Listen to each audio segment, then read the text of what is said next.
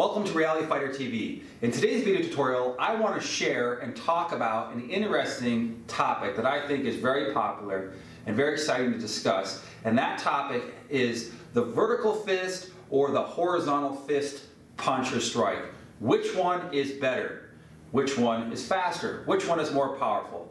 This is a topic that I've seen lately on social media that's been getting a lot of energy towards, and so I figured I'd talk about what I feel about it and try to set aside opinions and try to bring in the actual facts and the experience that I've had with it and that I use, and really set aside kind of the differences between the two. And the way I want to do this is I want to break each punch down and talking about the specific biomechanics that make each punch work, their advantages and disadvantages of the biomechanics, as well as the tactical options for each punch, their advantages and disadvantages. In other words, where do they work best and where maybe not work as best. So there's no one single answer to answer this question. In my opinion, this is like having a bunch of tools in a toolbox. Maybe I'm a mechanic or I'm a carpenter, and each punch in here, the vertical and the horizontal, they are both straight driving type punches in here that have to move out in a piston-like line. All right, and having a tool bag, let's say they have a tool bag full of a bunch of screwdrivers. Some screwdrivers are really long and skinny, some are short and kind of fat in here, some screwdrivers are a flathead, some are a Phillips head. The bottom line is that all screwdrivers work exactly the same. They have to work for a particular type of screw, okay? But in certain situations, you may not be able to use a long screwdriver. In other words, you're in a small confined area in here, so you're going to have to switch to the shorter tool of the same concept. And that's the way I view both these punches. In other words, both these punches are necessary and just as important if you are going to to practice martial arts at a very high level. Whether you're sparring with it, or whether you're a professional fighter, or whether it's for a self-defense situation, both punches are equally important to really get a lot of experience and hopefully master. So before we go ahead and dive into today's video tutorial, don't forget to subscribe to my channel. Make sure you hit the subscribe button, turn on your notifications, the little bell in the corner. Make sure you follow me on Instagram and as well as Facebook, because there's a lot of content out there that I put out there for free in here that I think would be very helpful if you're new to my channel, or maybe you're wanting to get more information on how to improve your martial arts training. So let's go ahead and get into this exciting topic, the vertical fist or the horizontal fist. Which one is the better strike? Stay tuned.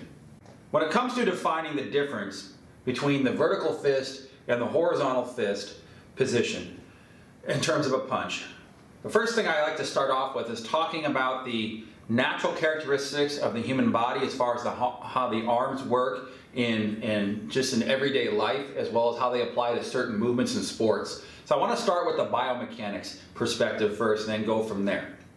Okay, so the first thing I want you to think about in here is when a person stands upright like this and when their arms hang down. Okay, most people's arms hang at their side like this with their hands in this position. Most people's hands don't turn inward like this. Unless you have some serious shoulder dysfunctions, most people's arms are not pronated facing backwards like this, right? And they're certainly not this way, right? A lot of times they're somewhere in between in here for most positions in here like this. So this is the most natural, relaxed arm position when my hands are hanging, and assuming my arms aren't doing anything out here like this. This is the most natural position, right?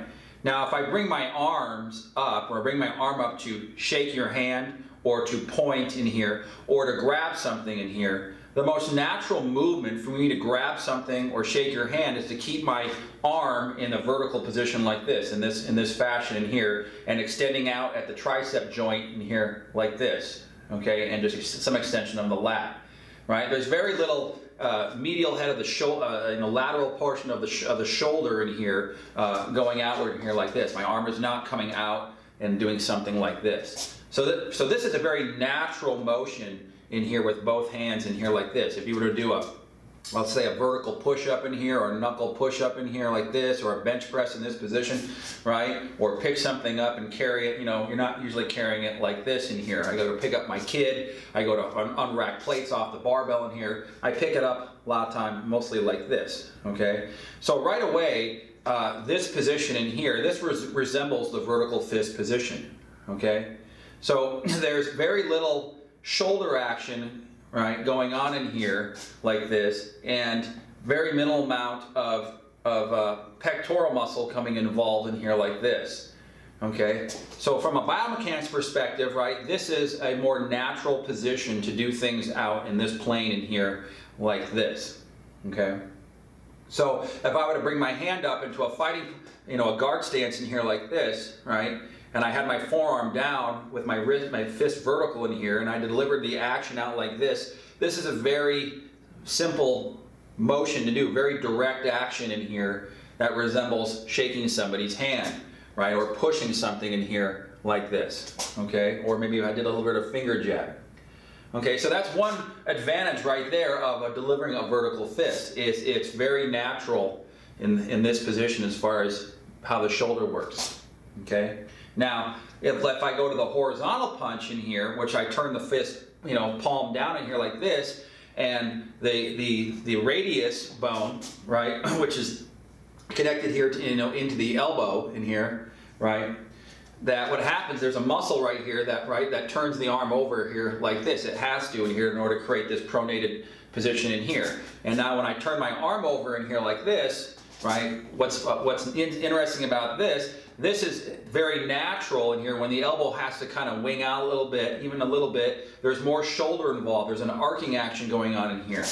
Okay, so even though this is you know, both punches are like moving in a piston-like line, like this in here, right, moving straight in here like this, right.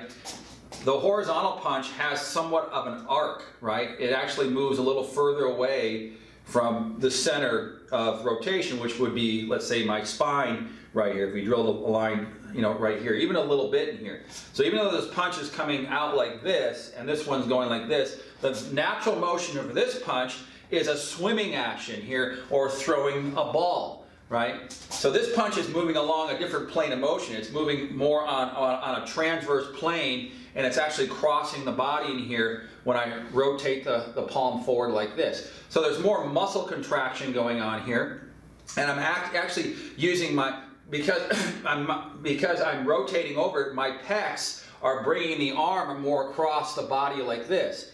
When it comes to the vertical punch, there's not so much of this. There's a little bit of rotation right here at the T-spine, right? But when I arc this out a little bit in here, right, from a biomechanics perspective in here, this is more of a natural motion to create kind of a semi-circular arcing motion, swimming, right, or throwing a ball. No one throws a ball like this, and nobody swims like this. Or when people start losing their balance in here, they usually have an arcing, flailing type motion going on in here, okay?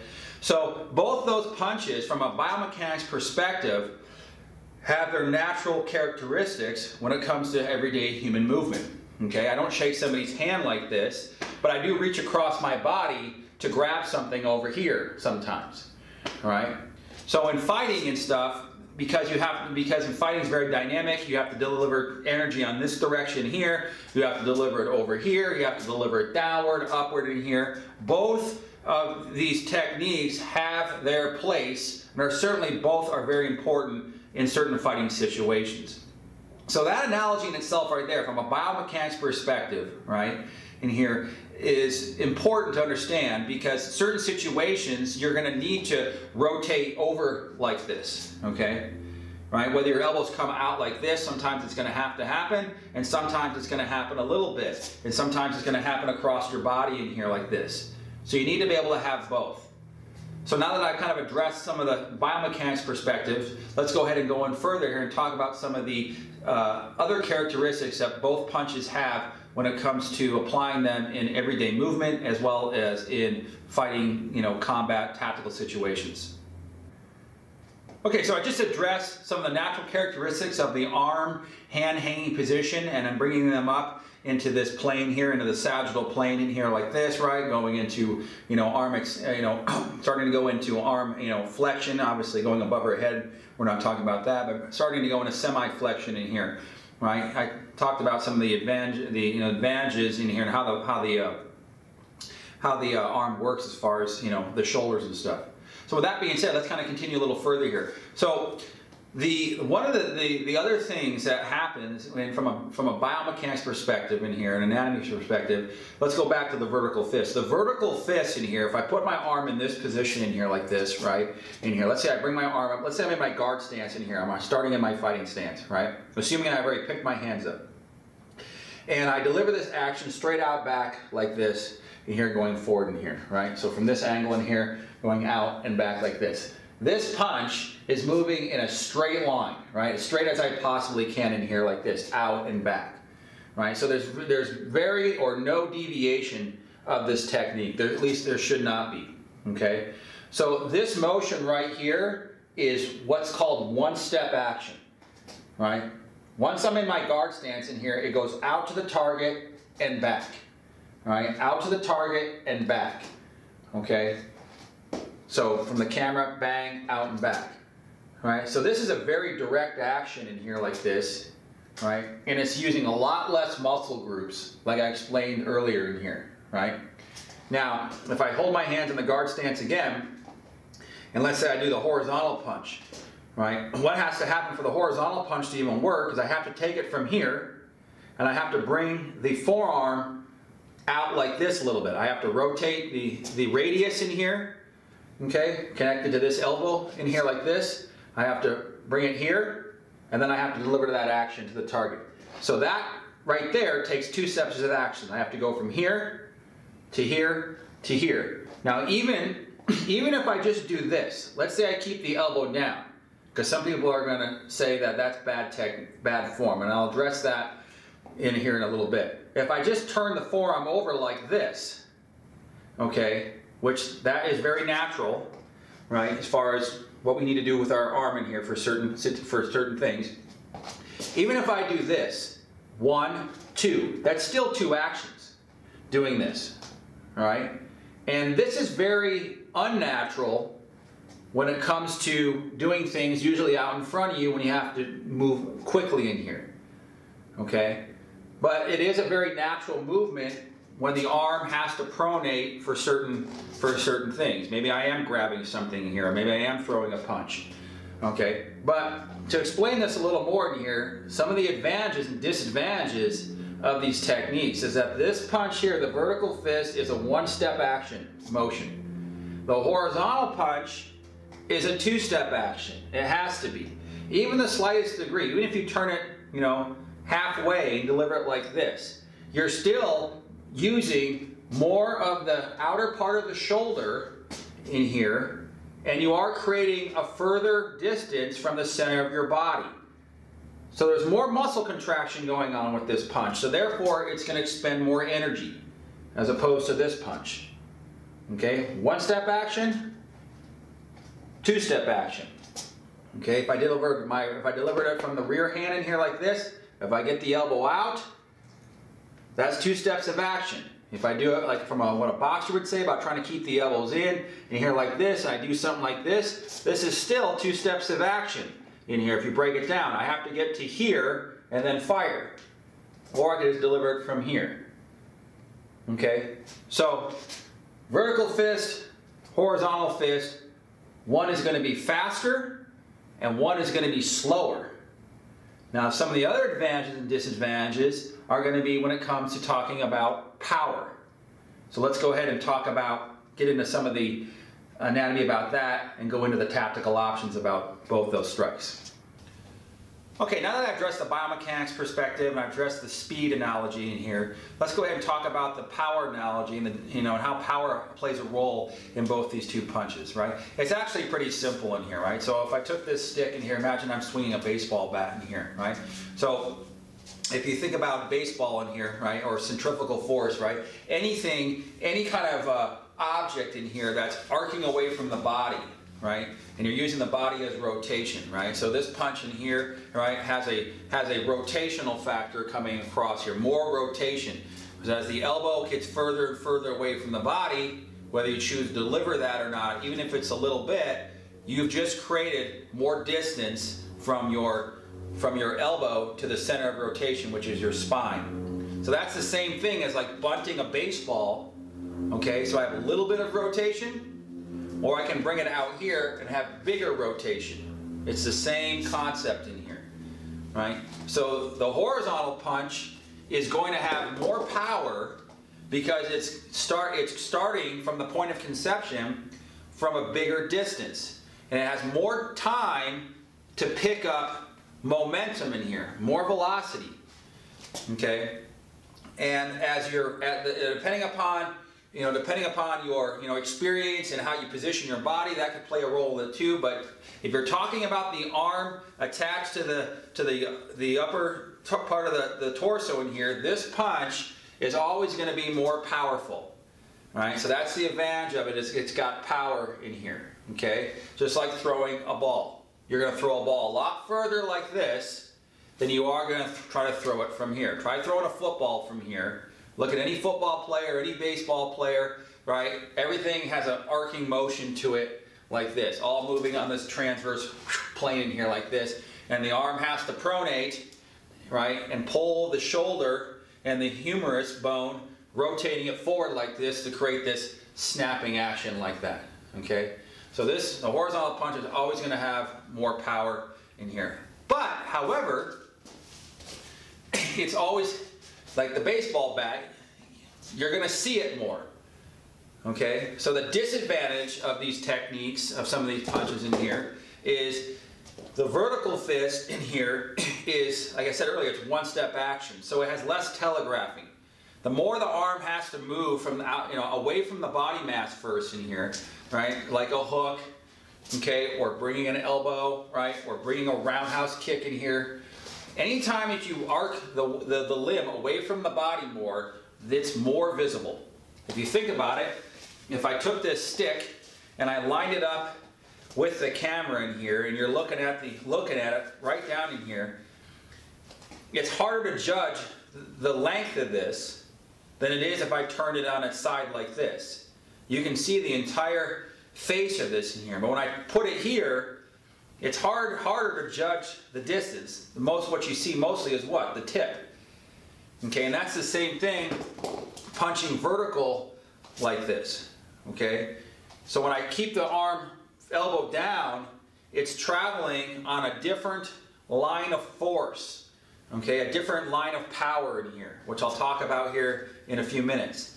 The horizontal punch is coming outside the body mass, and it's traveling on a similar but different line of force. Okay? So this is going to be more visible because you have to get the elbow out a little bit. Even if just a little bit. A good martial artist or a good fighter is going to see the slightest little telegraph in here. So this goes like this a little bit, right? And if you throw a proper rear cross in here where the body has to angle off a little bit to get the body to brace the body for impact and torque across the body, that's why it's called a cross, because it crosses the center line in here, right? That's more telegraphic than it would be to deliver the punch in a vertical fashion, right, like this. So one of the advantages and disadvantages is going to be one is faster initially, and one is more powerful, initially, and there's some other features I'm going to go ahead and share with you. So let's go ahead and talk about what I mean by what is called the line of force. And I have some other videos that go into detail about the line of force, but I'll go ahead and address it again and explain it maybe in a different way so you can have a better understanding so you can strip away the opinions out of this tutorial and get into the actual facts. So let's go ahead and talk about the line of force.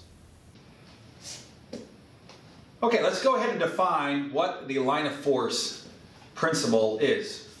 The definition of the line of force is the specific functional trajectory or path that you want either one of these strikes to take. Okay, talking about the vertical fist or the horizontal fist. But any strike, realistically, has to follow the proper line of force or the proper line of drive or power if you're going to maximize the musculature in your body, irregardless of the range of motion. So it's no different than weightlifting. Okay, if you think about bench pressing, right, or push-ups in here, right?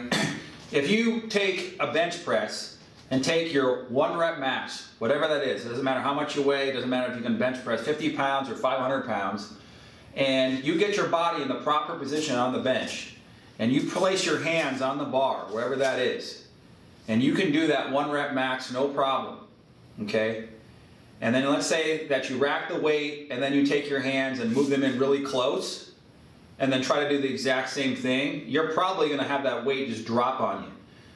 Why? Because you don't have the skeletal muscular structure in the line of drive from the point of lowering it to the point of driving it back out. So from the point of the eccentric into the concentric motion, you don't have your skeletal muscular structure all in the right spot. So what happens is that your joints, right, start to take the energy and something starts to give instead of your whole body be able to resist that force. So for every action, right, there's an equal opposite reaction. So this is the same thing when it comes to striking. So to determine, how to deliver the technique on the most efficient path based on the position you're in, you have to find the proper line of force. So there's one best line of force or line of drive for each one of these punches to take. There's some variations on them, but there's one best way. Like there's one best position for your arms to be to maximize your bench press or to do a push-up. Okay? So the thing about doing knuckle push-ups, right? You do vertical fist push-ups in here, right? If you try to, put your hands like this or something in here and try to do a push-up here, you're probably not going to do very many. Okay, because your kinetic chain in here, right, from your knuckles all the way to your shoulders in here, are just not in a structurally strong position from the point of conception to this destination. So the line of force, we'll take this stick again to kind of illustrate, is let's take the vertical punch first in here, right? So for force to be correct, energy has to come off your shoulders, right? Your shoulders and your triceps. And even a degree of your back muscles are, a lot of have to do with driving weight in here so much, pushing weight in here, pushing energy out in here, okay? So if you were to, let's say I'm in a guard stance here, I assume I have my hands up. Let's take the vertical punch in here. For this punch to maximize its leverage in here, not necessarily its speed right now, but to maximize its mechanical power in here so I can brace against energy in here and don't break my hand in here, is we're going to take this stick and we're going to put it right on the interior portion of the shoulder in here, and we're going to point it I'm just going to stick it right here to brace in here when I'm talking to you. But the line of force for this punch, for this vertical punch, is right here. Okay? In other words, I want my forearm on that line immediately. The moment I deliver the action. I don't want it down here. I want it right here. That way, when I deliver this technique, my forearm and bicep, humerus bone in here, is going to come into a good straight line quicker than it would be if I were to deliver the punch from here and create a swatting action. So I have a very good, strong, pushing, driving, leverage-oriented punch, even if it's a palm strike, right here, like this, right in here, hitting flat. Okay, so this is the proper line of force for this punch. So if I look at the camera in here, it's right off my shoulders.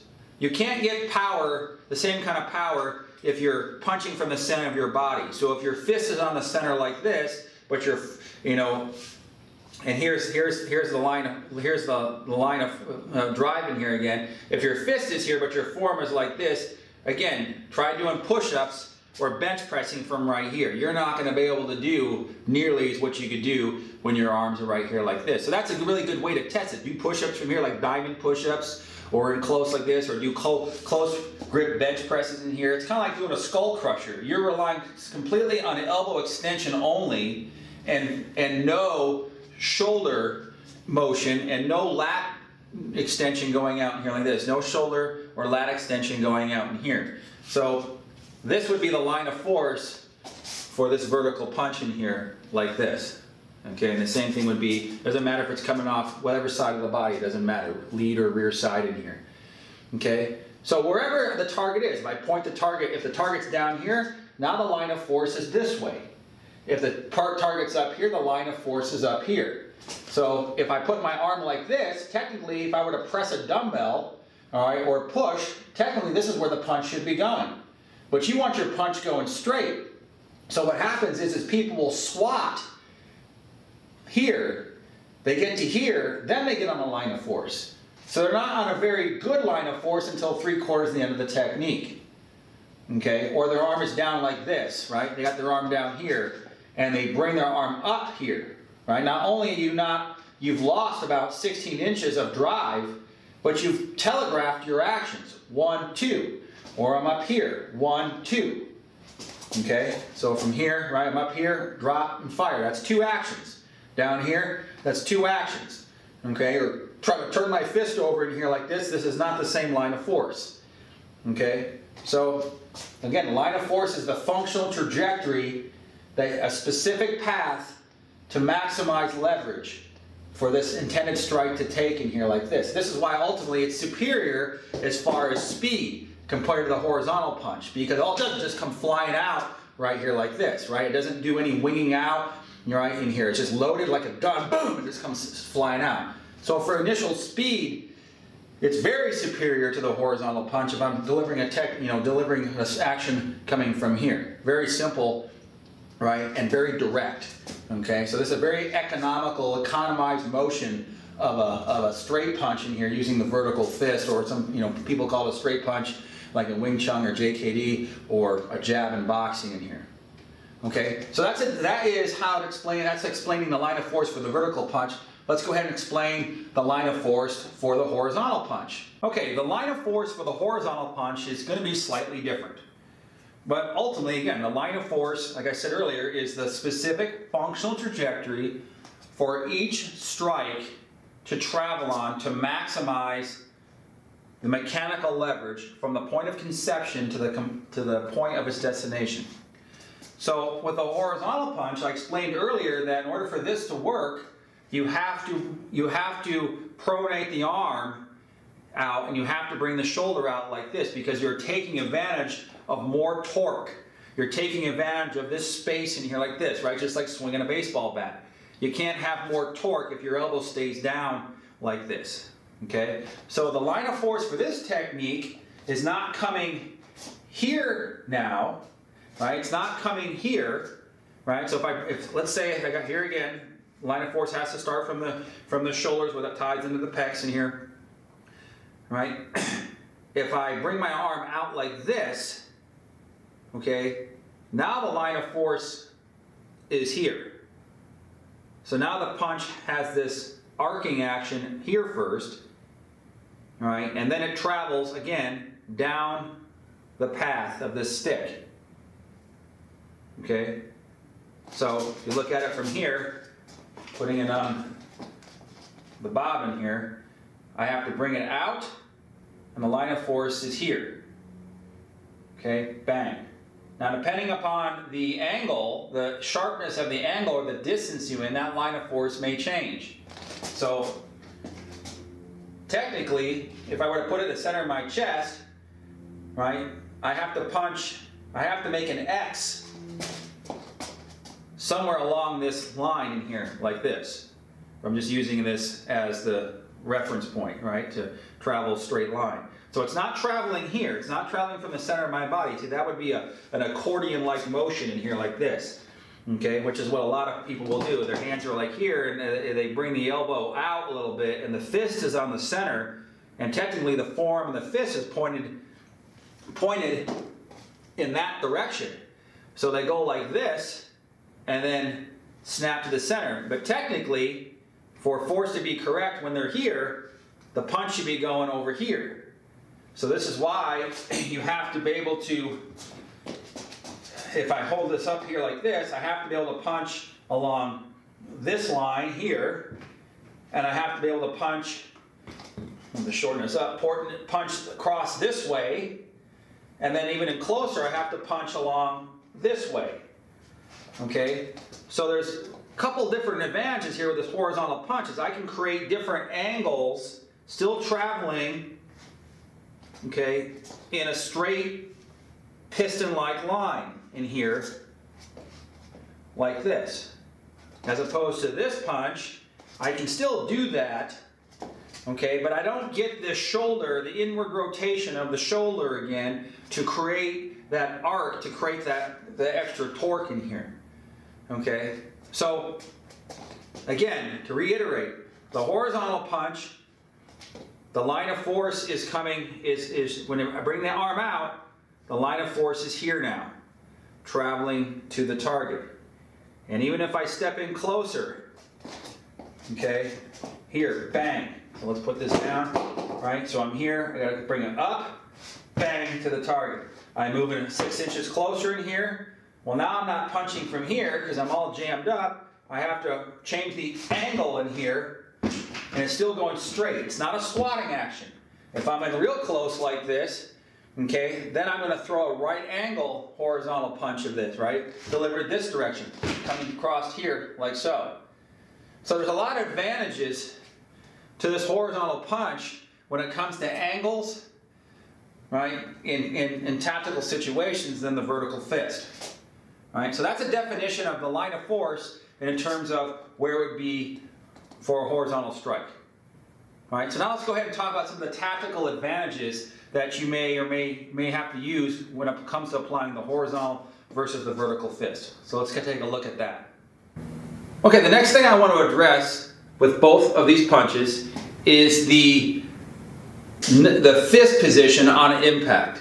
Now there's a lot of different ideas about this, but realistically we have to go, I want to go back and use from a biomechanics perspective and an anatomy perspective. Okay, so keep in mind, anybody can do anything, right? Whether they throw horizontal or vertical. I mean, as long as they hit you with as long as it's effective, it really doesn't matter.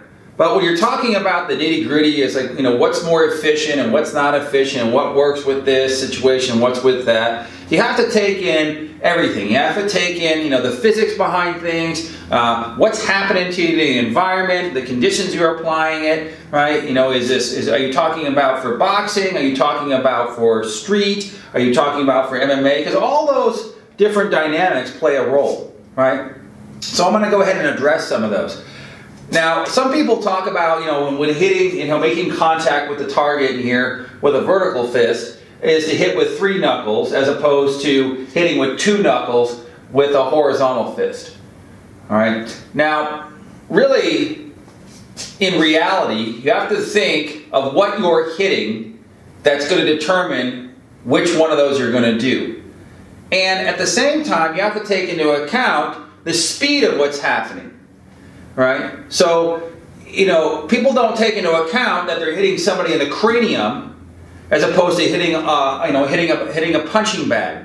Or they don't take into account that they're talking about hitting with 2 knuckles on a horizontal, right? The first 2 knuckles here, the index and the middle finger here, hitting horizontal like this, but they're doing it with gloves on and hand wraps. So as long as you have padding on your hands, hand wraps, and then 10 yards of gauze and tape, and you formed a cast, you can literally hit in any direction, angle, and really not have a problem. But you take the gloves off, and everything changes. So you have to follow it from a biomechanics perspective, first and foremost, to protect your hand. Otherwise, your hand's going to shatter on impact, right? So if somebody's cranium has got sharp bones sticking out, right, as opposed to hitting a flat wall or hitting a focus mitt or hitting a heavy bag, gloves or no gloves, it changes things. Okay, so using the Bob dummy here as kind of an illustration for anatomy, all right, you got to take into account that you're not always going to be at the optimum apex of the punch for any one of these punches when you hit. Okay, because people rush in, they duck their head, you mistime it, you slip, fall. You got to take in those things into account. People don't take in the worst case scenario, directive into account. They're always assuming best case scenario, I'm going to punch and hit right out here, where he's not going to move, right? And so as long as you can set that whole situation up like that, you can hit any way you want, right? But that's not what I'm talking about here. So you want to hit with both punches as flat as you possibly can. I want to stamp my name, irregardless if I'm hitting into the orbital socket, hitting into the the cheekbone, the jaw, right? Hitting into the temple in here, right? Hitting into the throat, right? Into the chest, sternum area. I want to hit as flat as I possibly can. I was like, I want these three metacarpal bones, right, impacting. I want my forearm to drive in like a dagger as much as I possibly can. So the theory about hitting with three knuckles on a vertical fist is technically correct, because that is the majority of the fist that you're going to be able to stamp in here like so, right? And again, you got to take into account that a person's head may not be there. If you think you're going to hit here, and he ducks his head down and you hit here, there's a good chance that you could hurt your hand, particularly if you're hitting a bare fist or MMA gloves on. Boxing gloves, not such a big deal. But if you're taking a horizontal fist and you're trying to aim these two knuckles only, the problem with that is, first and foremost, you're never going to do that perfectly every time, right? No fighter ever is going to last 12 rounds or however many rounds you're sparring or fighting and hitting perfectly like that. And again, with gloves, it doesn't matter, right? And even if you did hit like that, the problem with doing that is a lot of times you're not going to get your wrist perfectly straight. Well, depending upon the articulation of your wrist, you may. But that is a huge demand on a person's timing. When they're under duress and the fear of survival is kicking in, and gross motor skills are taking over for finite motor skills. Right? Most fighters are throwing wild haymakers after 30 seconds because they're so under duress, right? So just the fact to try to keep one of these two punches in a straight line, that takes a lot of training. And now you're asking to emphasize to hit with just a small part of the knuckles. That's incorrect, right? You're going to have more damage over a greater surface area if you hit flat. And you're going to protect your hand a lot more if you hit as flat as you possibly can with either hand. The problem with the horizontal punch, particularly because it's more complex to try to keep your elbow down and do this, most people, when they do punch with that technique, is they end up hitting with the knuckles here, and then the wrist is below the knuckles and the elbows are below that. And what happens is a lot of times they don't time it just right, and then they get what's called force leakage. You got to think, remember again, for every action there's an equal opposite reaction. So to try to time two knuckles, it's bad enough to hit bent like this, as opposed to getting it up in here like this. You want to get this thing up as parallel to the floor as you can, so you hit with these top knuckles, okay, here, and not hitting like this. Again, with boxing gloves, it may not make a big difference in here, but that's still poor accuracy in here. You want to try to hit as flat as you possibly can, like this. Okay, so even if I were to hit downward in here, right, to try to focus my two knuckles, I'm going to fracture. There's a good chance I'm going to fracture these two joints in here if my wrist tweaks on impact like this in here. There's a very good chance I'm going to do that, and when I misjudge, I hit somebody in the cranium in here. Like, go hit a bowling ball and tell me how that feels. Right? I might be able to do it on a wall, a flat surface, because the environment's not moving, but no way is it going to happen in reality. So for the people who talk about that, that's bullshit. All right? So you want to hit as flat as you possibly can, especially if you're hitting with a bare fist or a very, very small glove like a 4-ounce MMA glove in here. right? And you want to, when you make contact in here, I mean, the idea is to get the forearm and the wrist all jammed into the target like this, so when you make contact, your wrist doesn't roll, you know, like this, right? So if you don't, you know, sometimes people, like I've had this happen, you know, a long time ago, where I didn't quite make a good fist in here because I kind of relied on the hand wrap, you know, like you see when you make, you know, when you wrap your hands, you kind of make that bar underneath to hold on to, right? Or some of those small 4-ounce MMA gloves or boxing MMA gloves kind of have that plastic tubing that's like a bar. Well, that's a false sense of making a fist, because when you take that out, you got to close your hand more. So you get used to contracting your hand right to here, or maybe you don't quite make a, you know, squeeze your fist on an impact and you make contact in here, and then the glove, you know, the glove kind of absorbs the impact, but your wrist rolls like this in here, right? And that's just on a heavy bag like that.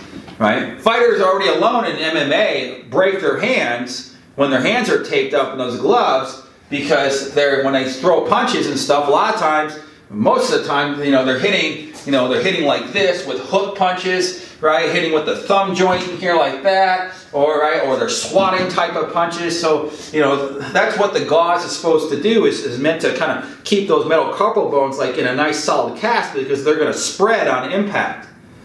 Okay, so the rule is to hit as flat as you possibly can, and really work on the accuracy of this, so you don't shatter, you know, get a stress fracture, you know, in the first, you know, in the first, you know, joints in here like this. Okay, so the hand wraps and stuff are meant to protect the hands, your hands, not the other guy. All right, so vertical fist or horizontal fist, you want to hit as flat as you possibly can. You got to take into account when you're under duress, timing is an issue, right? Power and speed are important, but the accuracy is final. So what separates out, you know, from somebody dropping from one punch in here is being accurate. I can have all the speed and power if I want, you know, but if I kind of glance off, right, in here, not only, you know, over time, over rounds in here, I may start tearing up my knuckles, right? Or I'm going to miss in here and not have the effect that I want. So you have to be effective with both punches, right? You have to understand the anatomy of the arms in here, how that works, and you have to understand the anatomy of the physics in here of the line of power that you're trying to take in here, right? The line of force is what I was talking about earlier. Okay, so let's go ahead and go on to the next topic, which I want to talk about, is how do both these strikes apply in tactical situations, their advantages and disadvantages. So let's go ahead and take a look at that. All right, the final thing I want to discuss with you is some of the tactical options that both these strikes play a role in into high levels of sparring or high levels of fighting.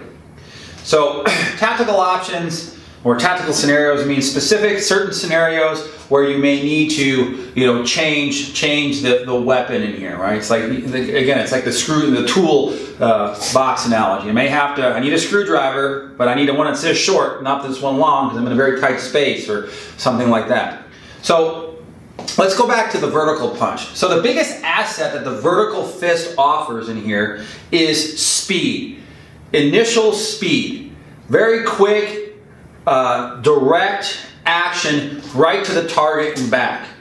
Okay, assuming I'm facing my adversary forward in here like this, right in front of me, my hands are up, the vertical fist is always going to be superior as far as speed to the initial action in here to the target and back.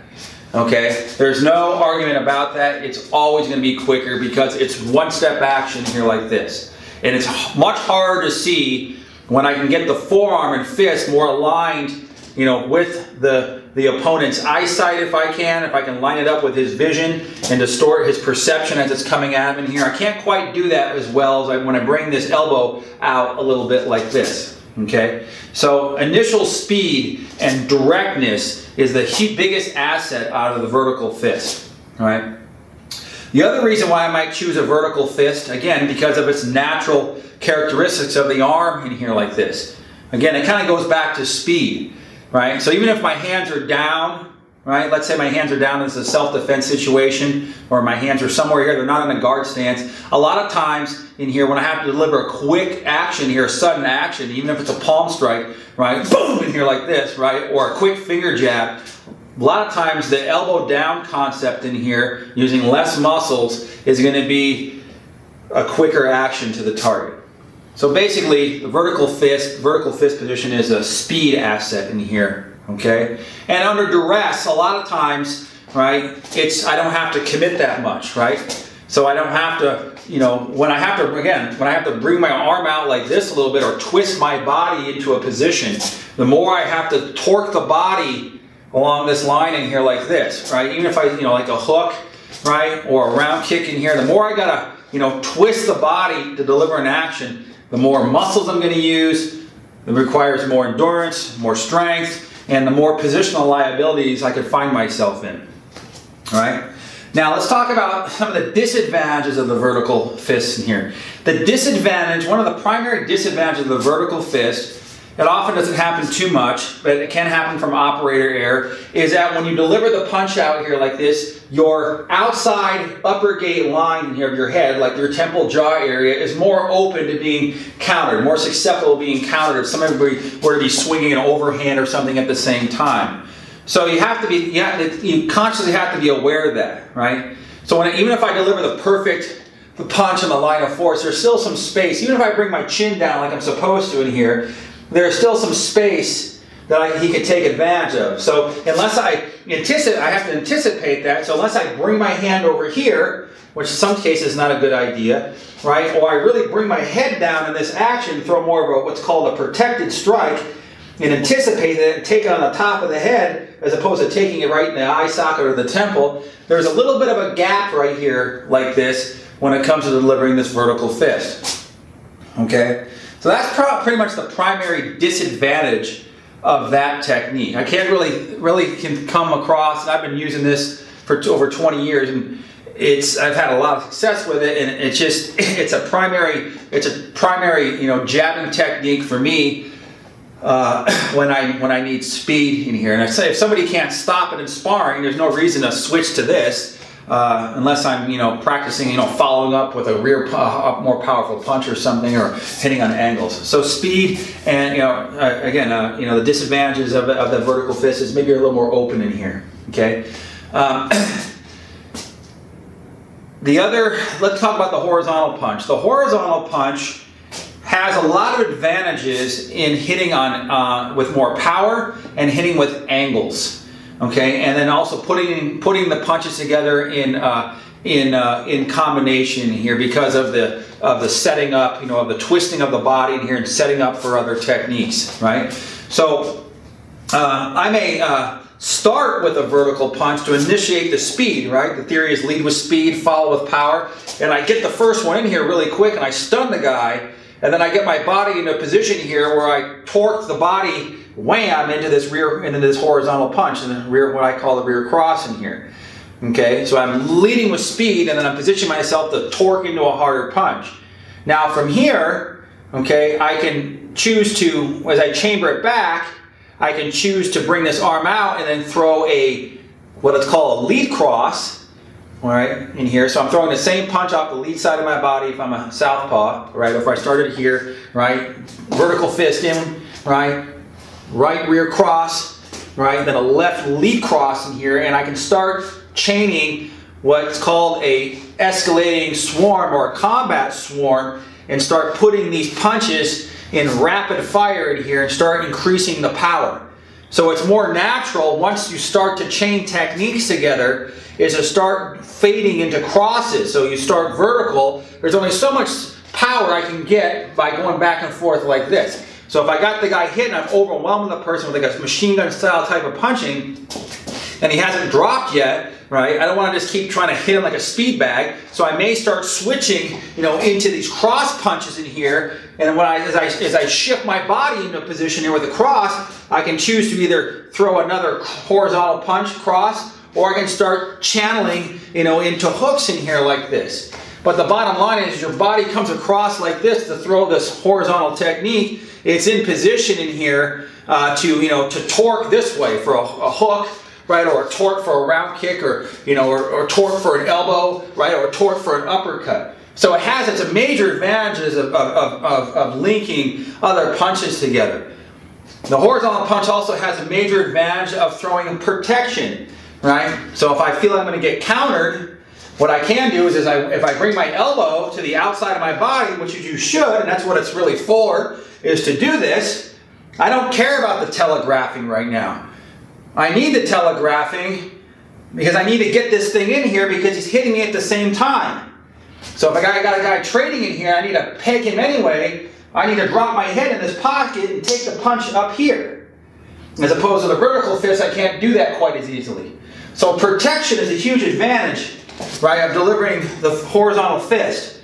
The other, again, we've explained other advantage of it is power, right? There's a bigger arc delivered to the target here.